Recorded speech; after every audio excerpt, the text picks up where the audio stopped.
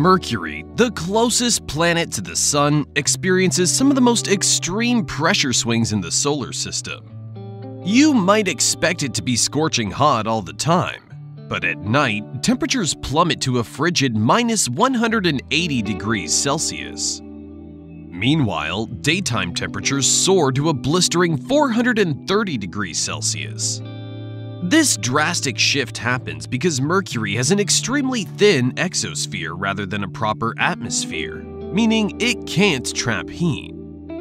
Beyond the extreme temperatures, Mercury is constantly bombarded by intense solar radiation, almost 7 times what Earth receives.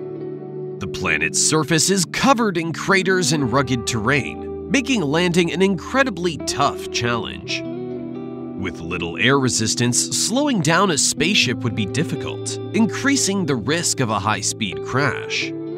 Even if you did land safely, survival would be nearly impossible.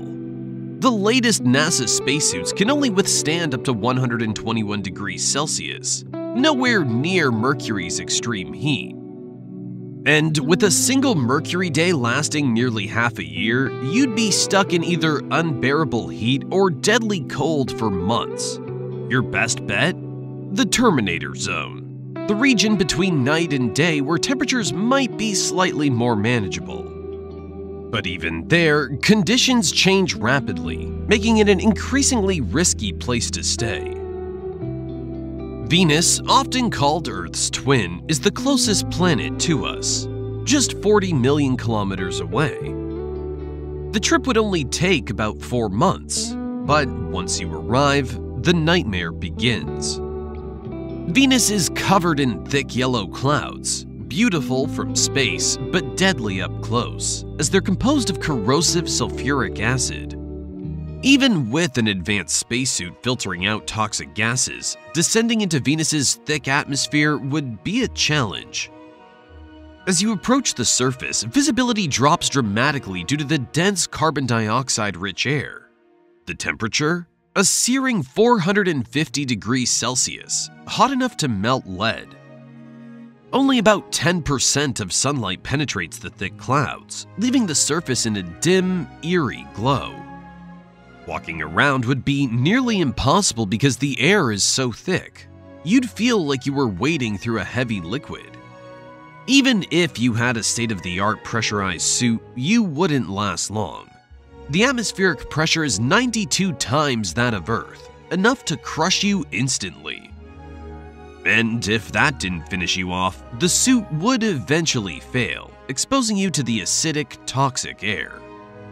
Mars, often considered the most habitable planet after Earth, offers more forgiving conditions, relatively speaking. During the day, temperatures can reach a comfortable 20 degrees Celsius. But don't be fooled. Nights are a different story, with temperatures plummeting to -130 degrees Celsius. Mars' biggest challenge is its thin atmosphere, which is mostly carbon dioxide with almost no oxygen. This means not only would you suffocate instantly without a spacesuit, but you'd also be exposed to high levels of cosmic radiation. The radiation levels on Mars are 40 to 50 times higher than those of Earth, posing long-term health risks. If that weren't enough, Mars frequently experiences massive dust storms, with wind speeds reaching up to 100 kilometers per hour. These storms can last for weeks and cover the entire planet, blocking out sunlight and making solar power unreliable. Any attempt at settlement would require airtight, well-insulated habitats capable of withstanding radiation, extreme cold, and violent storms. Jupiter, the largest planet in the solar system, is an absolute nightmare for landing. The biggest challenge? Radiation. Even from 300,000 kilometers away, Jupiter's intense radiation would penetrate your suit and end you in seconds. But let's say you had a futuristic suit capable of blocking radiation. Your problems would only be beginning. Jupiter's gravity is 2.4 times stronger than Earth's, meaning you'd be pulled in at terrifying speeds. As you enter its atmosphere, you'd pass through layers of frozen ammonia clouds with temperatures around -150 degrees Celsius. The winds here are no joke, reaching speeds of up to 482 kilometers per hour. If you managed to descend 150 kilometers into Jupiter's atmosphere, you'd reach the point where NASA's Galileo probe was destroyed in 1995. Beyond this, things get darker, hotter, and more extreme. The pressure would increase rapidly, and you'd find yourself sinking into a strange state of matter known as supercritical fluid. Not quite a gas, not quite a liquid. Eventually, you'd reach metallic hydrogen, a bizarre and incredibly dense substance that would trap you forever. If you somehow continued, you'd reach Jupiter's core, an unknown region where temperatures soar to 24,000 degrees Celsius, nearly 5 times hotter than the sun's surface. Not the best vacation spot. Saturn, the ringed giant, is another gas planet that makes landing impossible. The first challenge? Avoiding its 146 moons and navigating through its massive ring system, which is made up of ice and space debris. Even if you skillfully dodged these obstacles, reaching Saturn's atmosphere wouldn't be any easier. As you descended, you'd encounter stunning red and purple auroras caused by hydrogen in the atmosphere.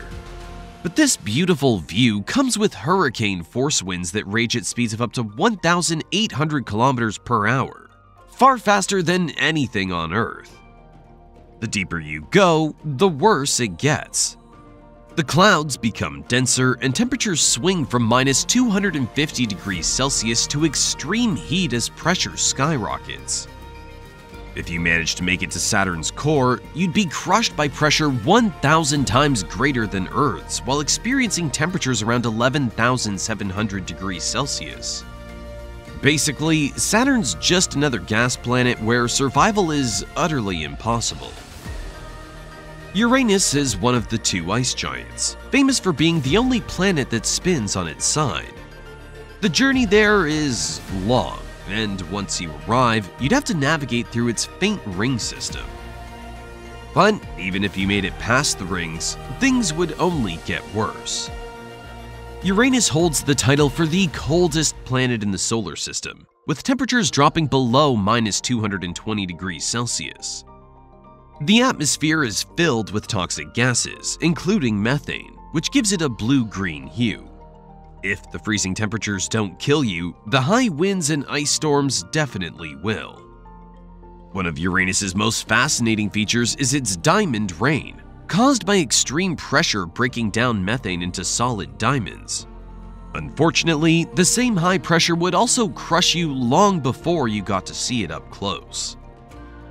Neptune, the furthest planet from the Sun, is eerily similar to Uranus in terms of composition, extreme cold, and crushing pressure.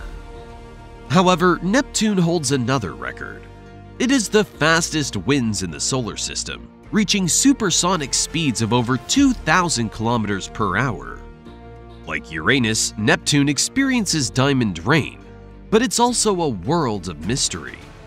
Scientists believe its inner layers could be intensely hot due to immense pressure, with a core temperature of around 7,000 degrees Celsius, hotter than the surface of the Sun. Landing on Neptune would be impossible, as the pressure would crush you long before you reached anything solid. Like all gas giants, Neptune is best observed from a safe distance. If there's one thing we've learned, it's that Earth is truly special. Every other planet in our solar system is either too hot, too cold, too toxic, or too stormy for human survival. But who knows? With future advancements in technology, we may one day find a way to safely explore these extreme worlds. If you enjoyed this video, don't forget to subscribe for more space exploration content. Let us know in the comments which planet fascinates you the most.